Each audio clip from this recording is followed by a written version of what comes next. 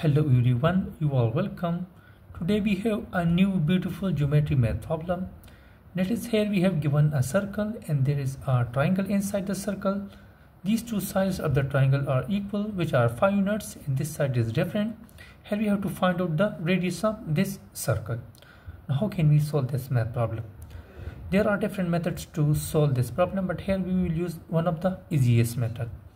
So first of all, let us suppose this is our triangle A, B, C. Now here we will draw a perpendicular from this point A to this side BC. Now after drawing the perpendicular, let us suppose this is our point D.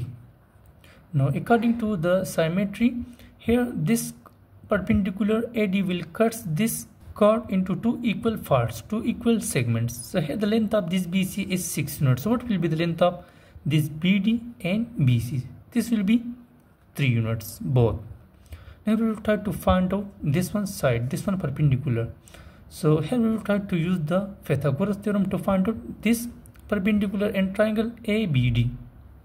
So here we will apply the Pythagoras theorem and triangle ABD. So by Pythagoras theorem,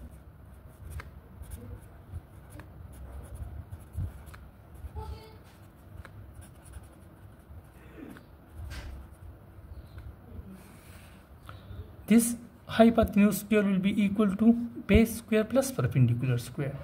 So this will become, our hypotenuse is AB, so this will become AB square is equal to BD square plus AD square.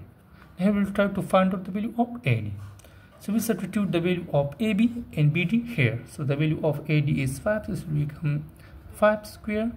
BD is 3, so this will become 3 square plus AD is not known. This is 25. This is 9 plus AD square. Here we will move this to the left hand side. So this will become, the value of this AD square will become 25 minus 9. Now 25 minus 9 is 16. So therefore the value of AD square is 16. Here we will take square root on both sides. So this will become AD is equal to square root of 16 is simply 4. So here the length and the value of AD is 4 units. So therefore this perpendicular AD will be 4 units. Now what we will do next? Next here we will expand this perpendicular AD such that it connects with circle. Now after expanding the perpendicular, let us suppose this is point E. Remember that here this perpendicular AD divides this BC into two equal parts, two equal segments. So here this perpendicular must pass through the center of this circle. Let us suppose this is our center of this circle. So let us suppose this is O. Now here we will try to find out this one length DE. So for that, to find out this length, here we will use a chord rule. Chord rule.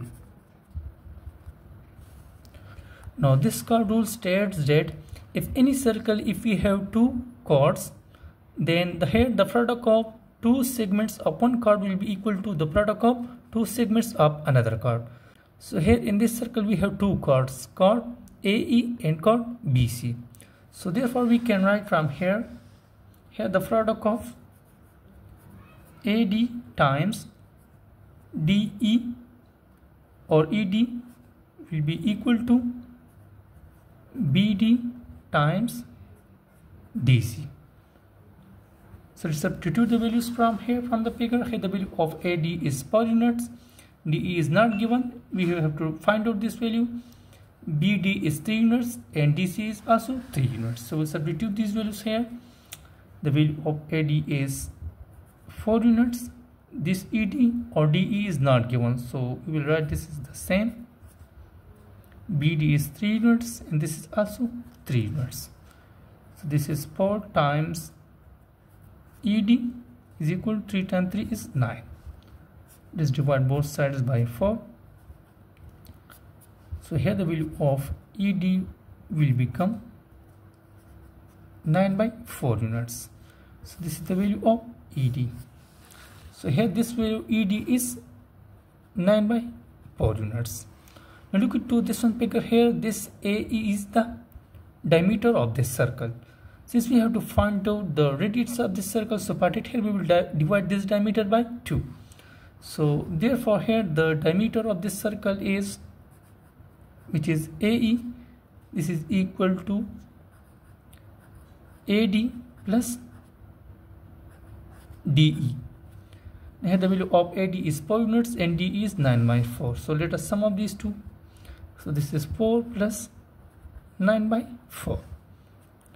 Now this is 1 and 4 gives him 4 LCM. This will become 4 times 4 is 16. 16 plus 9.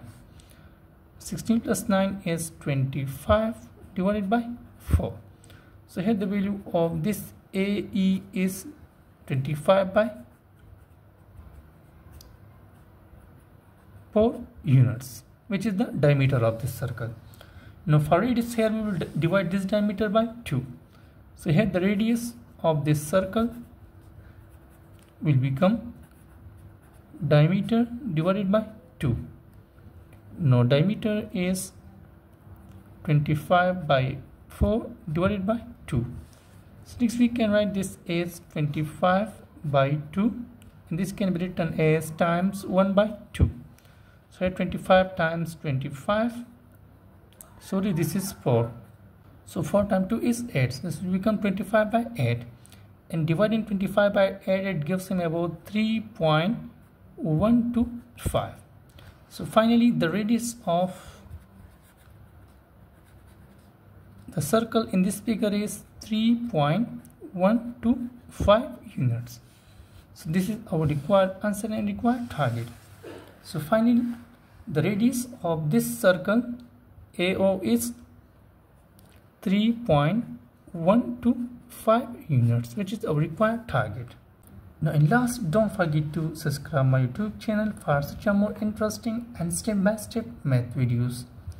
Thanks for watching. Take care. Bye bye.